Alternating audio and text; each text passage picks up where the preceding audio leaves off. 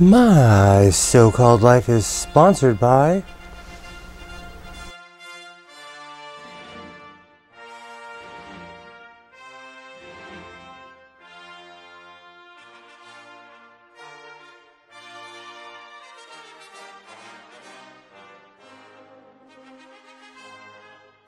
How's it going? I'm Godless Sewing, and this is the Godless Sewing channel. So today, I'm going to be talking about how I scored a beautiful Singer 404 sewing machine. I found a Grasshopper. I continue to upcycle my grandma vest. Plus, I have a question for you about ratty old denim. So as always, strap on, wear a helmet, and let's go sewing!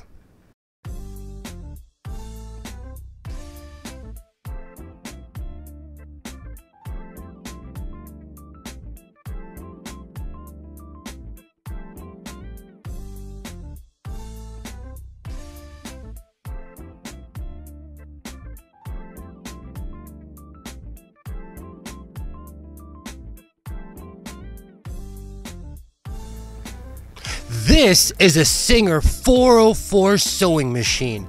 It was launched as a replacement for the Singer 301 and the 301A. It was made in Elizabethport, New Jersey. A lot of people think it comes from that famous Singer plant in Anderson, South Carolina, but the plant was closed by the time these were mass produced. This is the definition of a no-nonsense sewing machine, and to be 100% honest, this is literally one of the machines I look for every time I leave my house. My father owned one of these, and when I went through his hoardings when he passed away, I was shocked to not find it. So when I saw this recently, I was stoked. And because these are workhorse machines, this is the first one I saw for under $100. I paid $40 for it. I got it on sale day, but still, these machines are powerhouse. It is a straight stitch only, but you can make anything off of these machines. So, like I always say, instead of talking about it, let's go check it out.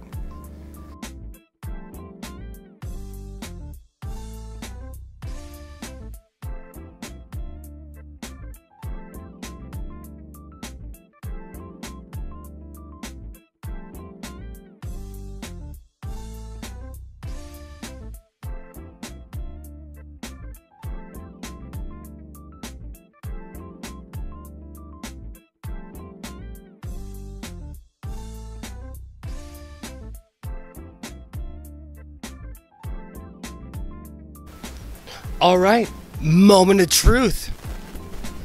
I'm not even gonna say if this thing doesn't work because this machine is an absolute beast.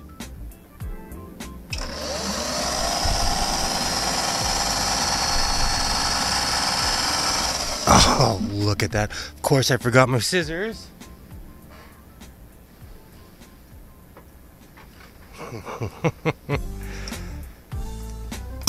Look how perfect that is.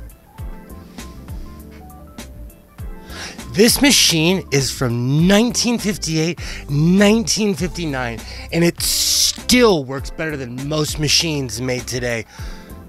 Welcome to the fleet. Like I always say, stay creative, keep sewing.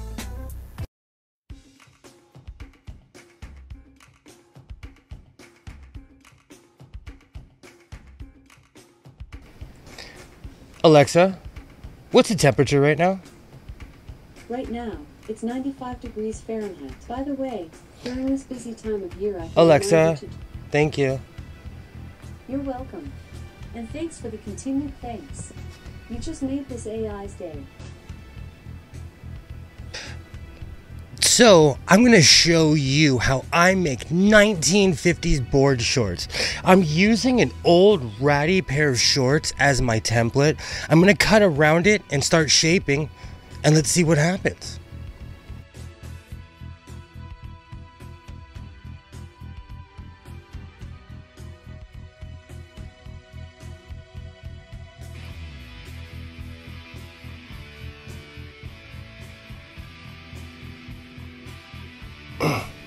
All right. So, I've cut one piece of the shorts. I'm going to use this and cut the other piece, put them together, and see how it comes out.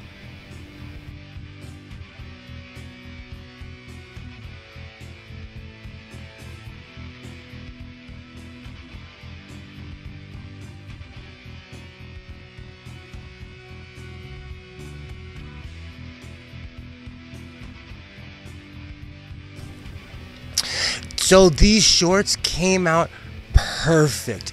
All I did was get an old pair of shorts, trace my pattern, and I went from there. And I kept going. I made quite a few pair of shorts, and the one thing I did was I broke one of my own rules, is never wear anything that's the same complexion as you are. You either blend in, fade out, or end up looking like a floating head. But, you know, that's up to you. Personally, I think these shorts came out perfect. So, like I always say, keep sewing, stay creative.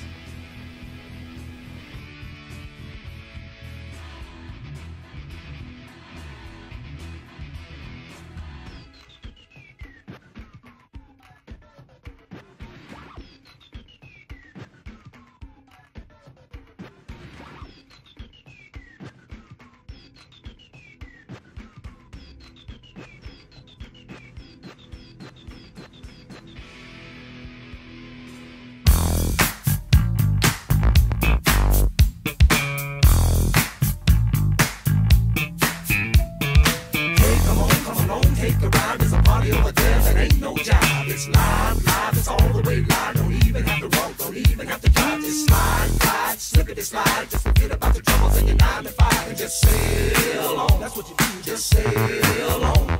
Now there's new so fun. Oh, I completely scored. I think this is an Elena Grasshopper. I am stoked. And if anybody wonders where the mariachi music is coming from,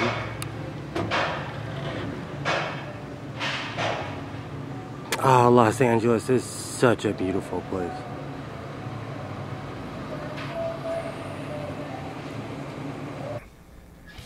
This is an Elena Grasshopper Sewing Machine. The Grasshopper Sewing Machines were only made from 1940 until 1952. These were considered the best-selling sewing machines worldwide because of its free arm, and it actually gave Singer a run for its money. Elena lasted all the way until the 90s, where it went bankrupt, and the name was bought out by Janome in 2006. This machine is complicated. When I saw it a couple months ago at my thrift store, they wanted like $189 for it, and I slowly watched the value go down over the months, well, weeks, as no one bought it. Today when I walked in, I was actually kind of shocked to see the $39 price tag on it, and I jumped all over it. I was really reluctant to buy this sewing machine because every Elena sewing machine I have ever touched came dead on arrival. So this one was no different, but it has a bunch of really cool parts. So, like I always say, instead of talking about it, let's go check it out. So, as you can see, the case is trashed, but that's okay. Because a lot of the time when I buy machines from the thrift store, they're missing the table or they're missing a piece. And this particular sewing machine actually came completely intact. So even though it's showing its age, that's okay. It still has its free arm. And when I turn it on, the motor still works. So I know what the problem is, but I was so excited when I got this that I was like, you know, I might keep this as a wall hanger. I don't know. I might fix it, or it might go up on the shelf and just be part of the collection. But like I always say, welcome to the fleet, kid. Stay creative, keep sewing.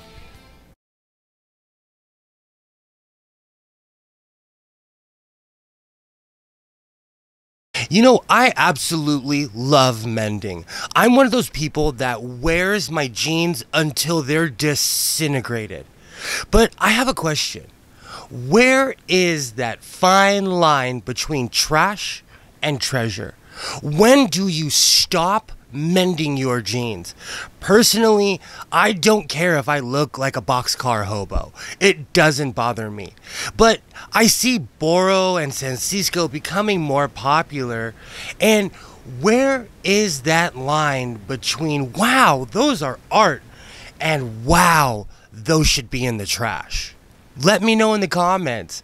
Sometimes I take my styles to extremes, but I want to know what you think because I'm all about patching clothes. So let me know what you think. All right. I've got my pins in place. I got my patch in place. You can see that these pants are absolutely trashed. So I'm going to start sewing, see how it comes out.